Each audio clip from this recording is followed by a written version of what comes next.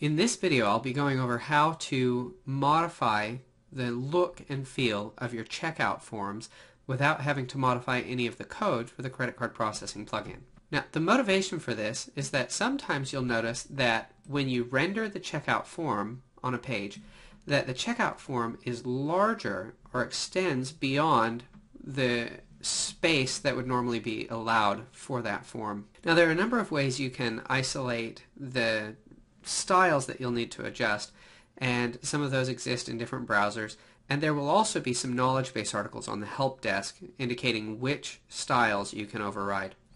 For right now, I'm just going to show you that when you come into under credit card payments and you go to checkout settings, if you scroll down, you'll see that there's a checkout form CSS area now, and all you have to do is get a new style and paste that in here.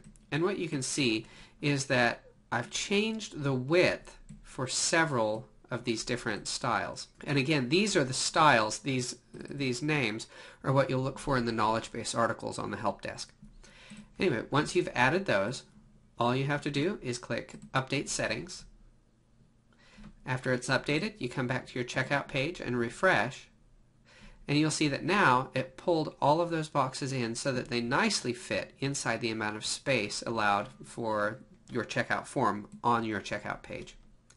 That's all there is to the new checkout forms, and any CSS at all that you'd like is allowed in here. Just remember to put the style tag opening and closing. Otherwise, it'll just render out as text right above the checkout form. As long as you've got the style tags in there, and the styles do apply to actual styles that are in the checkout form itself, then you can affect any aspect of the look and feel that you like, including how the button looks, including the font colors, and other aspects of the checkout form. Hopefully that's helpful, and have a great day.